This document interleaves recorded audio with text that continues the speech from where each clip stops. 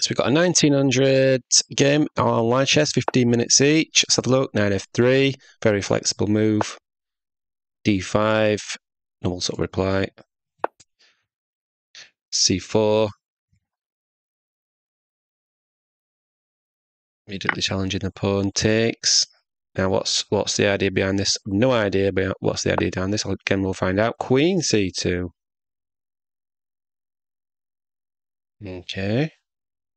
I want to play in, just play, he's hanging onto the pawn, or trying to, with b5. This is an interesting game. So we've got the idea of, a4 coming next.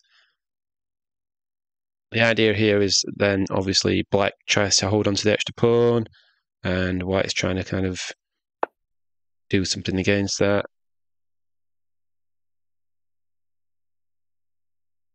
This is an interesting setup. This is a different sort of game we've got here. I imagine white has played this several times before. It doesn't seem very common. And again, white just puts the pressure on this pawn. So we're looking at takes.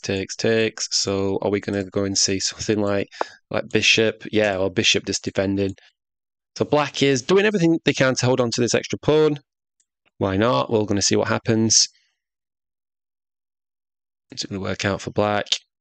Very equal strength players, so we should get an interesting game. And then knight e5. This is not the sort of chess I would play myself, but it's very interesting. So knight probably takes a bishop now, I imagine. Now, maybe at this point, the queen could take back and hold this pawn. So we're going g4. Wow, this is crazy. White is just playing this really, really weird sort of stuff. Right, weird chess. So when you're faced with an opponent who's playing these weird things like this, I think the idea for black is to slow down a bit, try and take advantage of it. Like we're probably going to move this pawn to protect this pawn. And now we're just lashing out e4. Wow. All right, so this is an idea.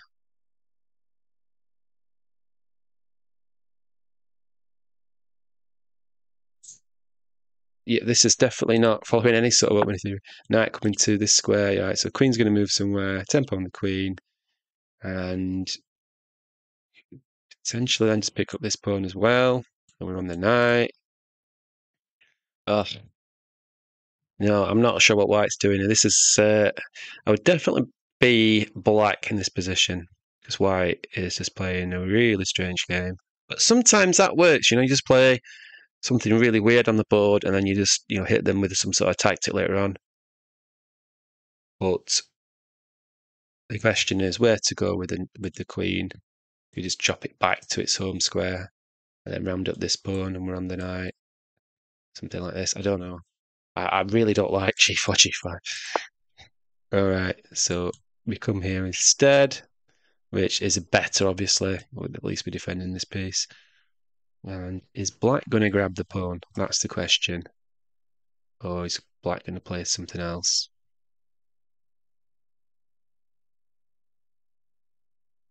Well, grabbing the pawn. And bishop moves. So what's black done? Oh, bishop e7. We're just jumping on the pawn.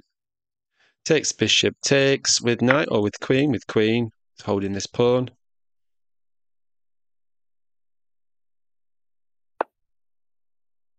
So black's got to be careful of this. So this knight needs to move maybe to this square. We've also going to stick a check in now that the bishop has moved from f1. So this knight should jump straight in to d3 with check first. And that's just going to disrupt white. White is then not castling for the rest of the game. And this knight is in a massively brilliant position. Look at that. Knight anchored in onto d3. Come on, I want black to play knight d3 check. I'm sticking up for black because white's just played weird. Right, which is fine, but I'm sticking up for black. Yes, good move. And This is looking devastatingly strong for black. We do have to be careful of this move next, hitting the rook. But after we move the knight, king moves somewhere, move the knight, then the rook can just drop. And you can hold back castling for now.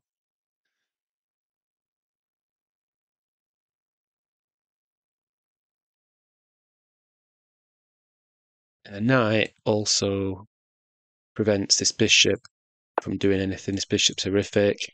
We can take this pawn at some point and drop the bishop back, hitting the queen. Yeah, the queen can get in the game. Could even play this move, but I just think developing a knight here now. Just bring the pieces into the game, right? And castle and maybe get the queen active or something. Yeah, this makes sense in that it holds up this pawn, and this bishop is on this pawn. We're going to get something like this. So it's also pretty good, but I would have potentially kept this open so that I could drop the bishop back to f6. Yeah, this makes sense, challenging the pawn.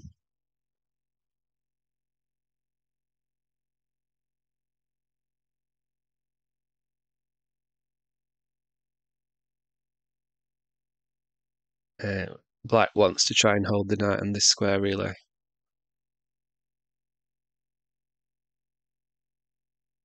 This pawn also, at some point, you maybe can do this if you can defend this pawn. I think I would have preferred development, I think, but never mind. We'll see. Because now it's kind of unclear how to hold this knight. You want to hold this knight in this position. And knight takes is the issue. It would be a shame to have to give up the knight, you see. But white's on this pawn. So I think black just played that slightly wrong.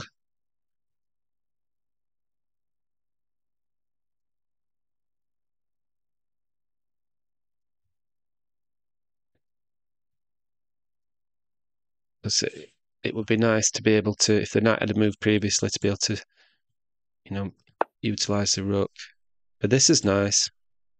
Just holding on to this position, and the knight's held into place as well. And how about this as a threat? It's just checkmate threat. So this is coming next as a strong threat in the position. If you play something like this, you've got this, and you're threatening this as well. Now this is what you get for the knight. Because you can't do that immediately because, yeah, probably looking at this threat because if this would have been checkmate. So king is happening to come into e2. Which is unusual. So this knight, unfortunately, is going to get kicked back now, I think. And black's still suffering from lack of development because we want to do this. Still prefer black. It's a shame to have to give that knight up for that really terrible bishop, but yeah. And this sort of brings a rook into the game, and something like this, and the knight moves. We've got these pieces piled up against the knight, so you maybe can't even be playing knight c6.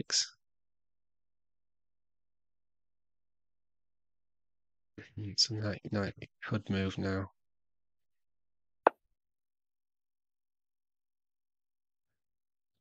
Somehow feel that white's kind of getting away with this a little bit. Should have been punished earlier on for the weird moves, but it's an interesting game. So the knight could drop in with check. Now I think that was a good move. Right, and then if you can anchor the knight on this square, and then it's potentially game back on again.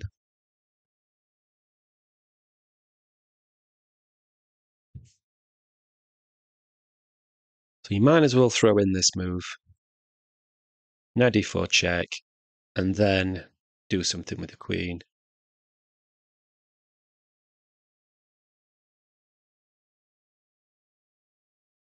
You've got to be careful of sort of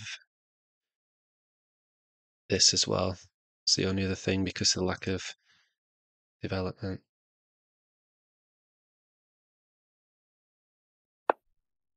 So I think that was what White was worried about, the idea of the queen coming to this square later on. So Black goes in for the potential trade.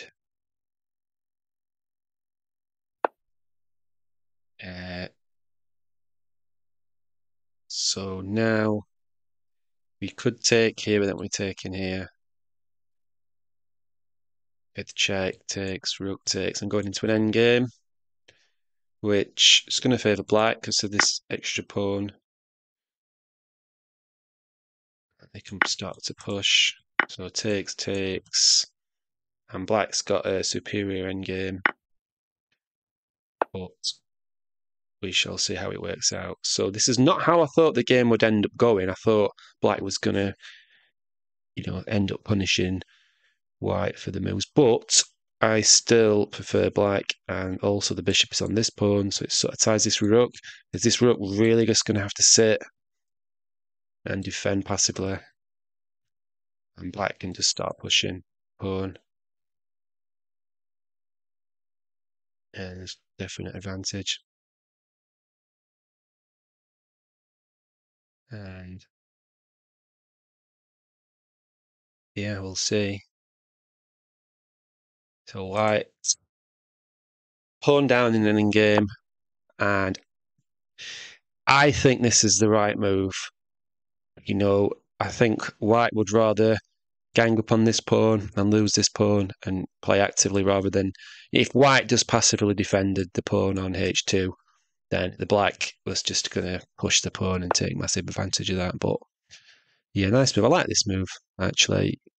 You don't have to take immediately. You can do that.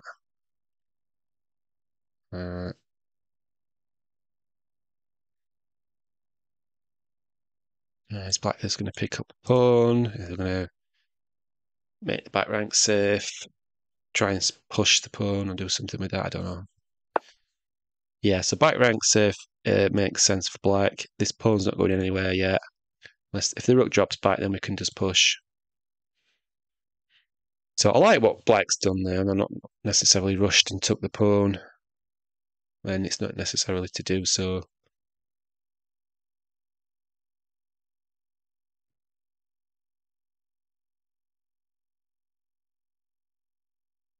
Yeah.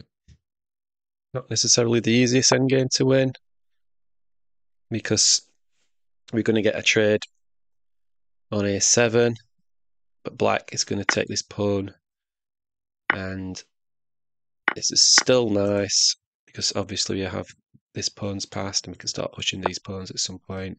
Prove the king, push, push, push, push, and all of that stuff.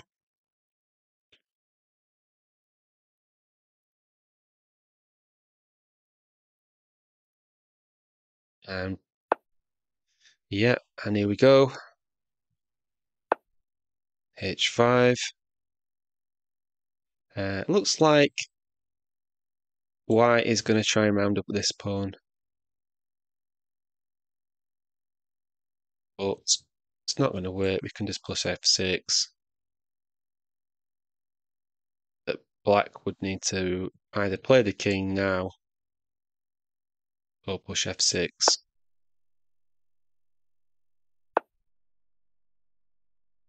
Right, and then, yeah, okay, this is fine as well, but we can push next time, get the king in the game, push these pawns.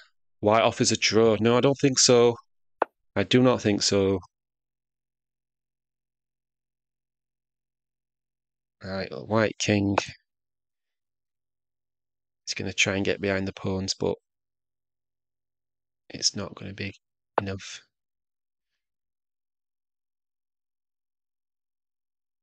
And king up, because need the king in the game, most likely. There are always chances after we get rid of this this pawn on f6 maybe to bring the rook back as well and start doing things like this. Because you want to activate this rook. You don't want just this rook defending the pawn, obviously. I'm just going to push f6 now. And this should leave the rook. Either you can come behind the pawn, start pushing the pawn, or you can bring the rook round here and start creating potential.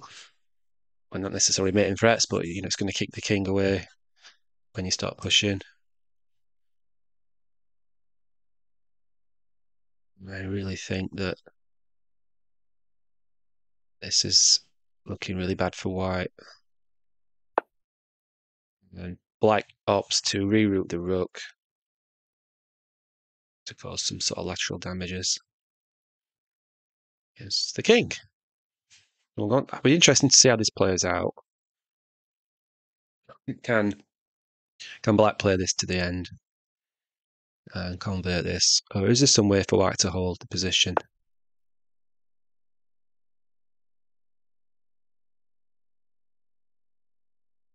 So I think white's playing to try and throw in some sort of checks in this position. Oh, so I was looking at that. Let's have a look. Let's go back. The problem with this move is it sort of isolates his pawn a little bit, but it still should be all right, I think.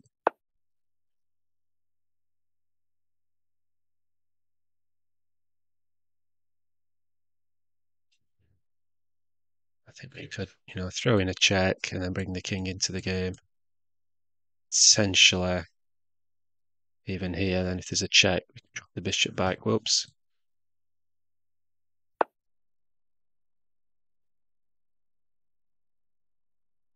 And we might even be able to weave a bit of a mating net as well on king, so that this is another idea. I think I actually prefer that idea. I'll bring the king here. Oh, picks up the rook. Yes. And resigns. Very nice. Yeah, nice. You have to. Whoa, we don't want to watch another game. Good game from Black. I really like that one, especially towards the end with the rook. There's another game straight off here, but I'm not going to watch this one. Or am I? I'm going to get drawn into watching the game. Sicilian, no. Okay, I'm not going to do that. All right, so thanks for watching. Goodbye.